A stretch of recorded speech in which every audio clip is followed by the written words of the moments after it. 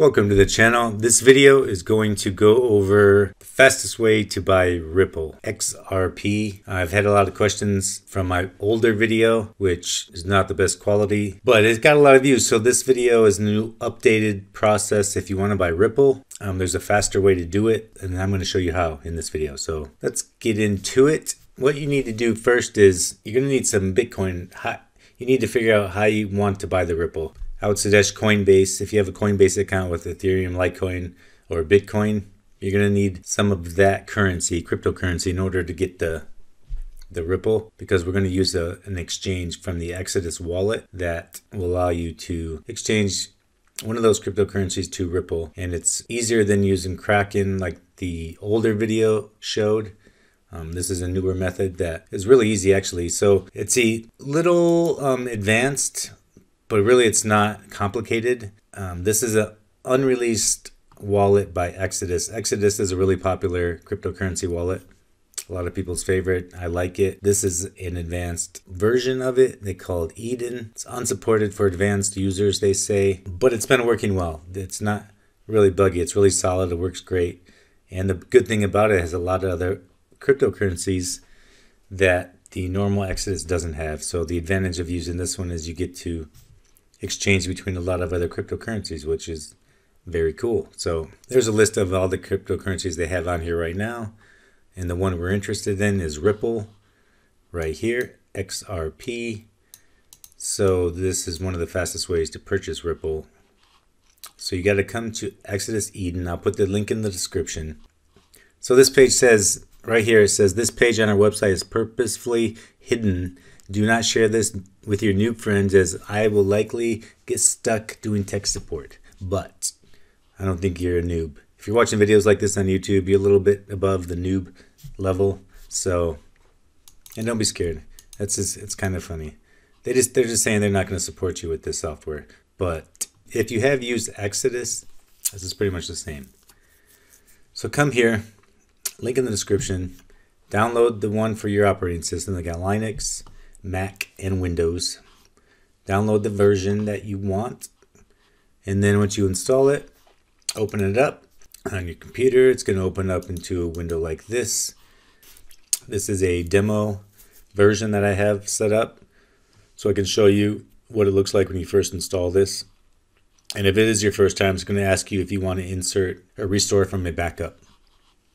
So if you have a backed up version of Exodus, you can use your key and import it into here and have all the cryptocurrencies that you would have on the old Exodus. So anyways, you come here and you're going to go to wallet, and if you want to use Bitcoin, or you can use Litecoin, you're going to go from Coinbase or wherever you have your other cryptocurrency. You have to send some to this wallet. So whatever one it is, you click receive. It's going to give you the address. Use this address as your receiving address that you're going to send your cryptocurrency to, and then you're going to use that to purchase Ripple. As you can see, it's not on the list here. So what you need to do is go to add more at the bottom, scroll through the list, and here is Ripple. Click that, come back to wallet, and you'll see Ripple's here now. And we have 0 Ripple. And what you would do is go to exchange over here on the left. And then we have Bitcoin. You have the whole list here. This will be what is in your wallet, and it'll have the balances here. So say if you have Bitcoin, you want to use Bitcoin to buy some Ripple. Oh, it's already selected. Then you come over here and you put Ripple on the right. It says Ripple's temporarily available.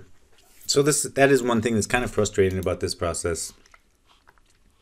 Kind of glad it showed that, because usually when the network is busy and you really want to do some exchanging, a lot of times it'll say temporarily unavailable. You would select Ripple. I'm going to do Zcash as that's not temporarily available. You select it, and then you just do the amount you want to exchange over here. You can enter the amount of Bitcoin, or you can enter the amount in US dollars, and then it'll tell you how much you're going to get in that cryptocurrency. And then once you are fine with the percentage, and then you down here you click the exchange button. So right now it's telling me I don't have enough Bitcoin in this exchange. This is a demo wallet, and that's why I don't have enough. But that's how you work. And then once you click exchange, it's going to go through. And once it gets verified, the transactions get confirmed in the network, it'll show up in your wallet and boom, you got Ripple. So it's much easier than the old Kraken way. Kraken's really slow, and this is much faster, I think. And then this wallet is a great wallet to use, and you have the keys. It's much safer than leaving it on Kraken. So this is definitely the way to go if you want to purchase some Ripple, in my opinion. Yeah, I wish the Ripple wasn't really unavailable so I could show you exactly, but you get the picture, I'm sure. Sometimes they're going to be unavailable, and sometimes they'll have a little message down here that'll show you. It'll be like a network information. You click it, it'll be like a colored dot, and it'll tell you what's going on with the network. So sometimes it'll say something about the status. So you come over here. They're not saying anything about Ripple at the moment. But for instance, Bitcoin network is extremely congested, over 200,000 unconfirmed transactions compared to the usual 20 to 40,000. So they will they kind of disable trading, which I think is really not cool. I don't think they should control that anyway. I think if you want to trade, I think you should be allowed to trade. But anyways, that's that. Where did it go? So yeah, you can also do Litecoin. You can do any coin. If you have Ethereum, you can come and exchange it for all these other tokens also. If you have any questions, post in the comments. Other than that, thanks for watching, and I will see you in the next one. Peace.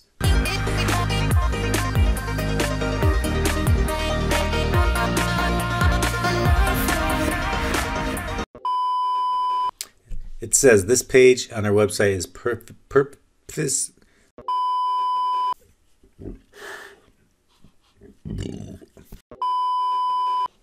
Because this is a